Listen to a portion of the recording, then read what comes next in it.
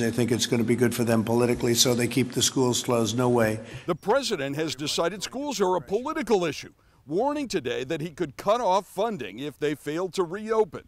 Administration officials are piling on, today singling out Fairfax County Schools for the chaotic rollout of online learning when the pandemic first hit. Their springtime attempt at distance learning was a disaster. The education secretary says failing to reopen schools in the fall would be a failure for students and taxpayers. Ultimately, it's not a matter of if schools should reopen, it's simply a matter of how.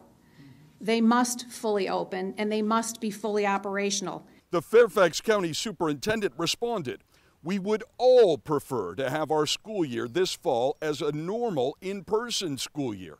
However, the health and safety of our staff, our students, and our community must outweigh all other factors."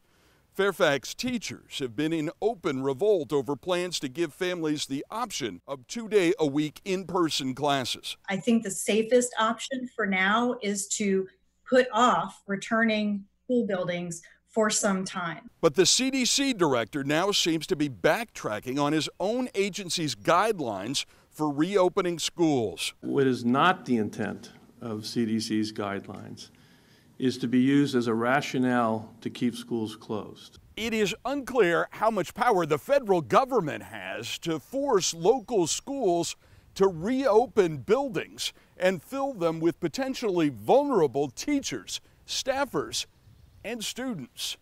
Bruce LaShan, WUSA 9.